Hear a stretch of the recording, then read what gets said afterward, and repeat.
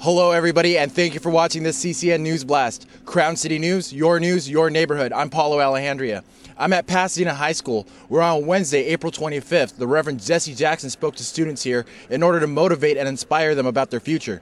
Afterward, we caught up with the Reverend to get his take on the local case of the officer-involved shooting death of 19-year-old Kendrick McDade. I am somebody, and I matter. Everybody matters. We work together. Nothing can stop us. We choose non-violence. Not because we're scared, but because we're smart. We choose non-violence, not because we're scared, because we're brave. On Wednesday, the Reverend Jesse Jackson paid a visit to Pasadena High School to talk to students about tolerance and unity.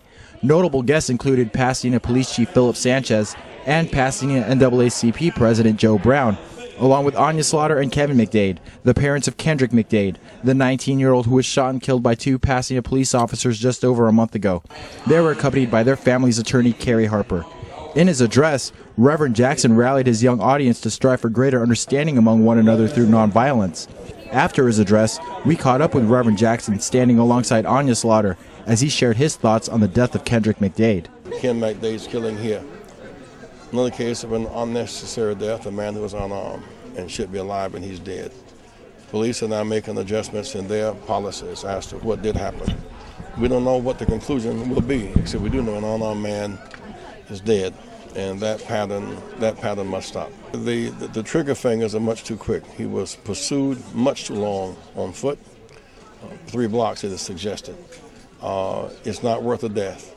We've made the decision now to stop chasing people in automobiles at a certain point because you risk other people's lives, and that happened here. But we're going to wait to see what the results are going to be from a thorough investigation, and we'll stand by with a great concern until the matter not only is resolved, but other matters like this do not occur. That's how I feel.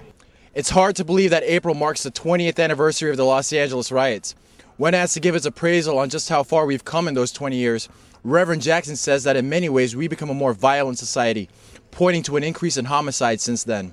However, he says he remains hopeful that the young generation will lead the way to a more civilized society. Well, that'll do it for this edition of the CCN News Blast. Don't forget to check us out on the web at crowncitynews.com. And, as always, Crown City News, your neighborhood. In Pasadena, Paulo, Alejandria, CCN.